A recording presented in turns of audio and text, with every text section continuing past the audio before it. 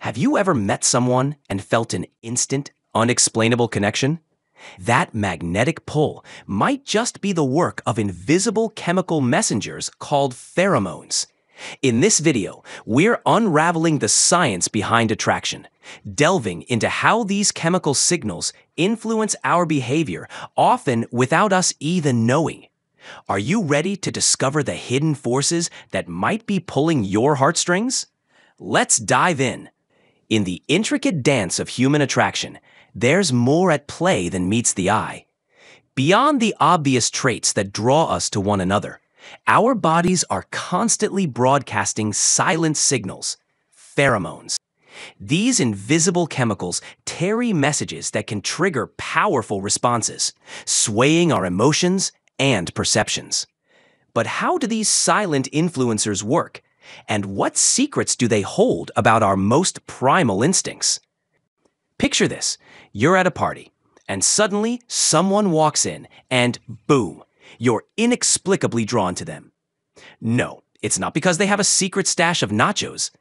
It might just be their pheromones working their magic. These invisible love potions get detected by a special organ in our noses. Yes, we have a built-in pheromone detector, because why not? When pheromones are released, they are detected by a specialized organ in the nose called the vomeronasal organ, or VNO.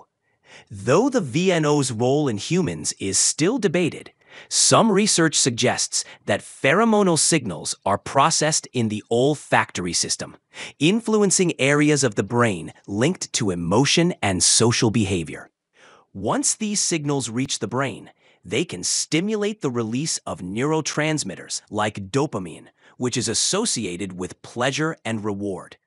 This can create feelings of happiness and euphoria when we're around a particular person, making us more likely to feel attracted to them. Think of dopamine as your brain's way of saying, "Hey, this person is special." Pheromones can also trigger the release of oxytocin, often dubbed the cuddle hormone, which fosters feelings of bonding and trust, encouraging you to get a little closer and maybe share a cheesy pickup line or two. Moreover, pheromones may influence the hypothalamus, a region of the brain that regulates hormones linked to sexual behavior and attraction. By affecting the levels of these hormones, pheromones might subtly increase sexual attraction between individuals. A famous study had participants wear t-shirts for several nights and then had others sniff the shirts. The sniffers were more attracted to the scent of individuals with different immune system genes, suggesting a subconscious drive towards genetic diversity. Another study found that exposure to male pheromones could increase cortisol levels in women, subtly altering their mood and perception.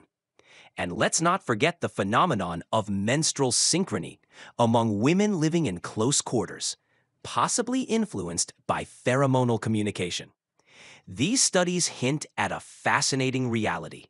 While we might think we're in control of our romantic choices, there's a whole world of invisible chemical signals nudging us along. But let's not forget the pièce de résistance, the immune system compatibility check. Yep, pheromones can signal genetic differences in immune systems, encouraging you to pick a partner whose genes complement yours. It's nature's way of saying, let's make sure the next generation is strong enough to survive the apocalypse. So, the next time you find yourself drawn to someone, remember, it's not just their sparkling personality. It's your brain responding to a finely tuned cocktail of pheromones with a dash of evolutionary matchmaking.